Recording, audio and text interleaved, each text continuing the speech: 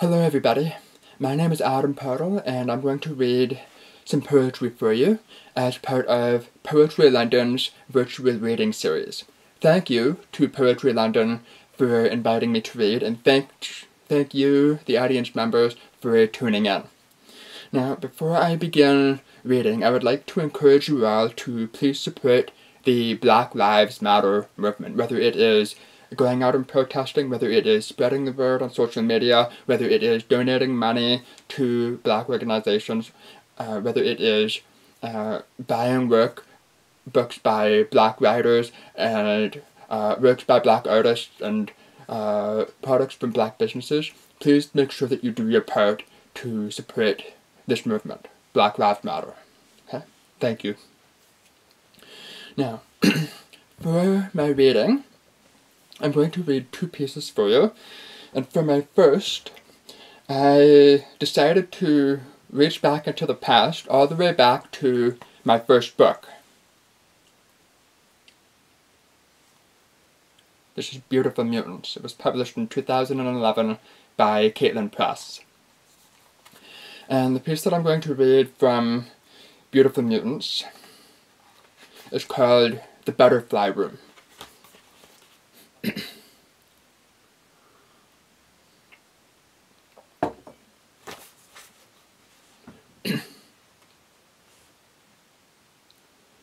Before she enters, Belinda remembers what her father told her when she was 9 and first diagnosed with muscular dystrophy. Her elbows had been bent inwards and crossed over her chest as they are now. Her little brother, being little and possessed of the dark sense of humor that little boys have, told her she looked like a vampire sleeping in a coffin. Her father, an entomologist, wheeled her into the alcove looking out on the family garden. Sharp greens, sugary pinks, and flashing yellows flared in the sun. Her father knelt beside her. He said, "Belinda, you know what you look like?" He leaned down and touched her shoulder. His dark eyes slipped over his glasses. Her lips pinched. "You look like a butterfly in a cocoon, your limbs wrapped in silk, ready to spring out at any moment." She lingers at the door, reaches for the knob, misses. Her doctor's words from earlier in the day, misunderstood muscle. He had seemed pleased with his phrasing, leaning back with his file in front of him. She maneuvers her chair, taking her time aligning herself. She reaches and settles her hand on the knob, lets the metal's queerness radiate throughout her palm. On the door is a wooden slate. The room's title is burned into it in deep black block letters. She can almost hear the flutters. She twists the knob and pushes in the door, a screen of dark netting. The humid air of a greenhouse. A hint of the old concrete in the solidity of the ground. This used to be the garage. The smell of stale grass clippings and spilled oil has been replaced by the scent of minced black earth and green bloom.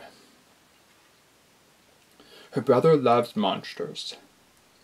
Just down the hall on his bedroom door is a portrait of Nosferatu, the bald vampire, with his arms crossed over his chest, his eyes blazing. His nails, long and predatory, could claw through concrete. She asked him to take it down, but he persisted, as little boys do. Inside his room, from the brief glimpses he's allowed her, the walls are glossy with monsters, bent faces, speckled scales, spackles of blood flashing white in the sunlight drifting in from the blinds. He's at that age, her father said, where he is obsessed with strange things. He, her father, was working at his desk at the time, gripping a large beetle with the tweezers. "I'm sure his fascination will dwindle off," he said. She shuts the door. A few of them wait for her, resting on the netting. With as much care as she can manage, she negotiates her way through the screen's opening, a long slit in the middle, nudging forward the joystick on her chair. One of them, a leopard-spotted painted lady, skips off the netting and whisks on into the room. The others hold their ground, sinking into their six-legged stances. Sunlight floods the room. A Japanese maple rests in the middle, its branches spreading along the vaulted glass ceiling. She steals her chair down the earthen path and comes to rest underneath the tree. Shadows undulate on the ground. She glances up, sighs.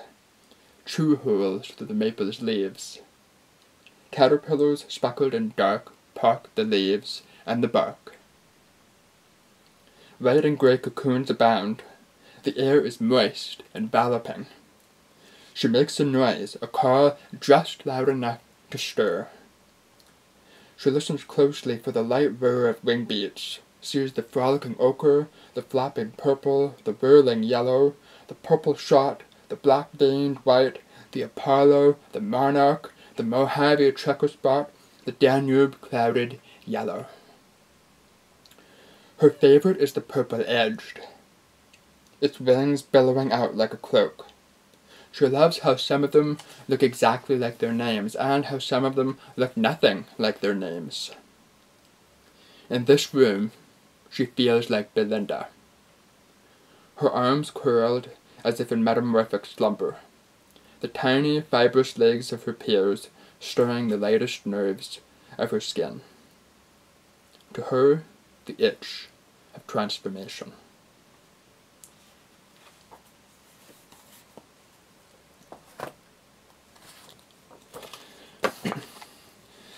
Now this next poem is a little bit more recent, and it's called School for the Deaf.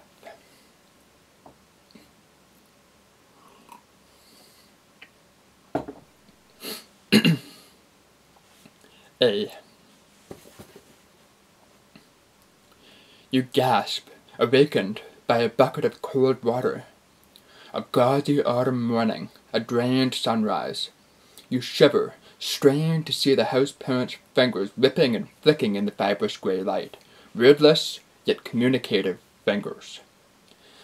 You wipe your face with your sheet, bite back a sob. The teachers always tell you to use your voice even though you already have one. When you speak, or try to speak, it's like laying an egg through your mouth, like balancing a tire on your throat, like lifting a barbell with your tongue, hoping it doesn't tip or catch on a corner. You must hoist your voice. Right now you can't lift it. It's too heavy. From what you can see on the house parent's lips, you can't use your fingers. When another boy picked his nose, the principal tied his hands with rope. Could do the same for signing.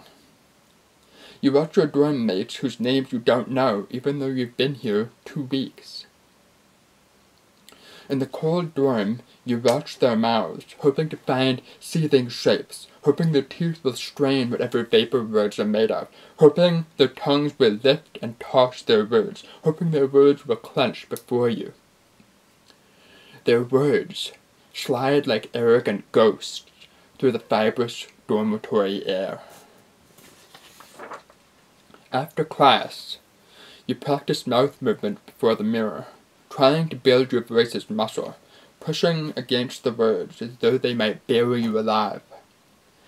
You see the house parent's thick digits, knuckles furred like a tarantula's knees, the shrill dorm light fattening the fat hairs, spidery hands seeking to measure, seize, grasp, coax, convince. The house parent, a dull, husky man who laughs like a wolverine, toothy laughter carried by a thrusting jaw meant to ward you off. You can't believe that a real person's laughter can be so hostile. B. Speaking in class is chewing vegetables grown in a cave. The words clack against your teeth, filthy fossilized turnips, canvas lettuce, concrete carrots leaving a flinty taste in your mouth. The teacher is a strict sonneteer, slaughtering his students' unwieldy syllables into place, giving them enjambments, iambs, spondies. He shows you a poem, pointing to the last 2 lines. Though the morning was cold, Tom was happy and warm. So if all do their duty, they need not fear harm. The teacher's clean-shaven lips crisply emit the words. Go ahead. Through the morning, the teacher's hand chops the air. Though the morning. You make a fist and look at your classmates. Your hands are bound and gagged. Though, good. Though the morning, morning. Morning, you're not saying the R sound. R.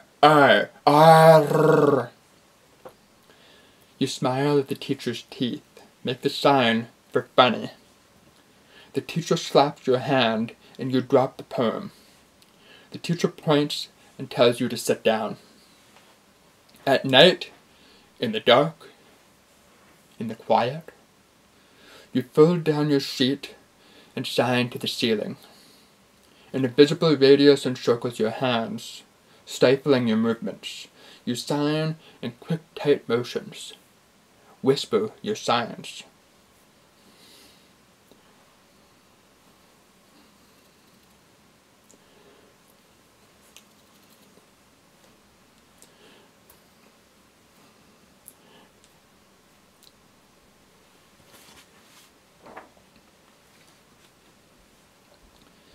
You look around the dorm, hoping to find someone to share your signs with.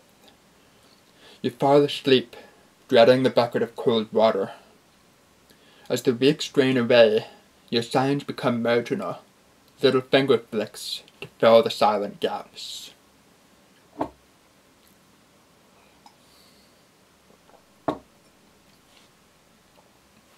C. One night before bed, before the house parent arrives, you and your dorm mates make handshapes on the wall. The others make rabbits and geese. You make a gorilla, a reindeer, and with the help of a headless stuffed elephant, a lion, using the stuffing as a snarled mane, its grizzled snout nearly lifelike in shadow.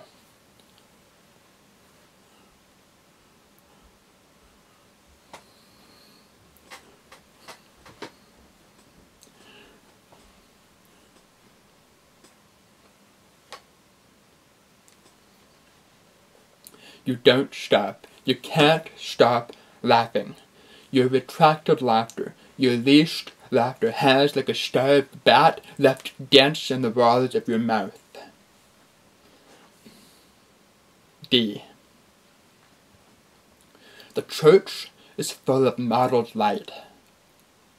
You finger a chip in the pew, watch the tall priest, read his lips as best you can, adjust your clunky hearing aid.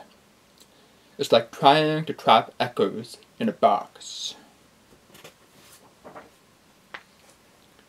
The priest waves his hands but doesn't sign. Thankfully, he has a mouth like a whale shark. St. Francis de Sales, the patron saint of the deaf, was born in 1567. One day, St. Francis's servant introduced him to a young deaf man named Martin. Back then, people thought the deaf were mentally ill, but St. Francis saw that Martin was quite intelligent, so he took it upon himself to educate him. The priest beams, but doesn't say how St. Francis educated the deaf man, leaving you to imagine ropes, cold water, raw red hands, speaking exercises that loosened Martin's teeth. You wonder why the patron saint of the deaf isn't deaf. Wonder if there are any deaf saints, if a deaf person can achieve sainthood, if a deaf person can properly receive the word of God. At night, you decide to become a saint.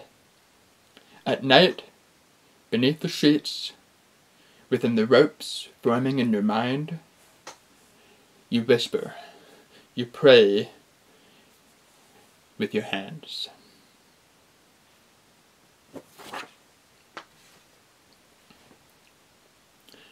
Thank you for joining me, everybody.